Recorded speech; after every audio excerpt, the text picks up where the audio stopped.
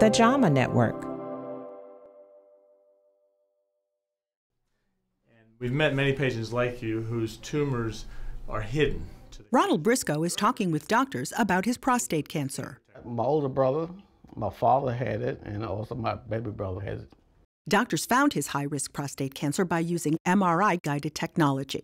MRI can tell us where tumors are hiding in the prostate. It's not normally sampled. This approach is different from a standard prostate biopsy that uses ultrasound. Ultrasound ensures that the needles hit the prostate, but we don't use the ultrasound to direct the needles into where the tumor may be present. We randomly try to get all the prostate sample in hopes of catching the cancer.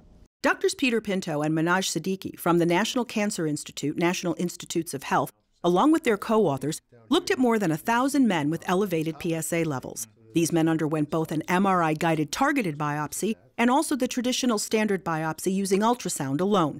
The results of both biopsies were then compared.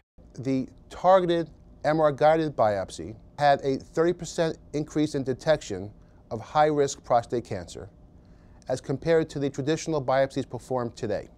The study appears in JAMA, Journal of the American Medical Association. Low-risk cancers that are felt to be overdiagnosed and overtreated were actually detected 70% less in the targeted biopsy.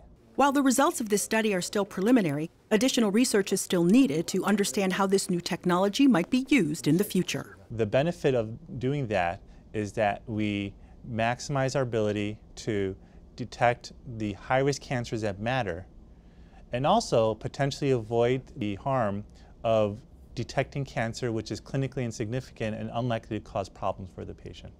If you catch it early and get it done, taken care of, you get to live a longer life. Catherine Dolph, The JAMA Report.